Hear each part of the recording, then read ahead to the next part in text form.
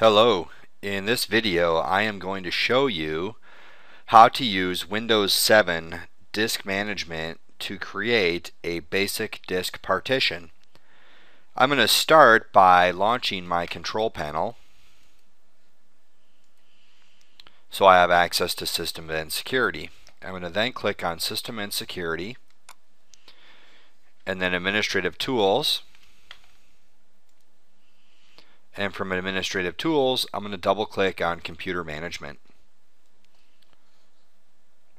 Inside of Computer Management, I have Disk Management. I'm going to click on Disk Management, and then we can take a look at what we have in Disk Management. There's two different views in Disk Management you can look at.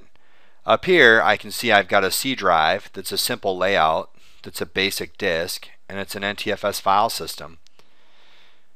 This partition is healthy. It's also the system partition, boot partition, page file, active file, crash dump file, and a primary partition. Down here you'll see a different view. This is disk 0. It's a basic disk. It's a 50 gigabyte disk that's online. And you see here we've got a C drive that's 40 gigabytes that's NTFS. Over here we've got 10 gigabytes of unallocated space. If I want to create a basic disk, I need to go to my unallocated space, right click, and create a new simple volume.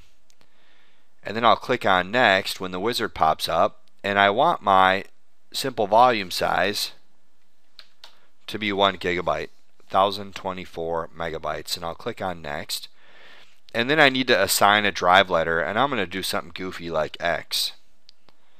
And then I'll click on next, and I can format this volume with the following settings. I'm going to change this from NTFS to FAT32. I'm going to leave the allocation unit size as default, and I'm going to give it a volume label.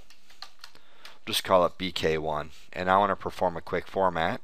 Then I'll click on next, and I've got a summary page. I'll click on finish, and now my partition is being created. And it's got a quick format, and it's FAT32, and it's healthy. And that's how you create a basic partition on a Windows 7 computer using disk management.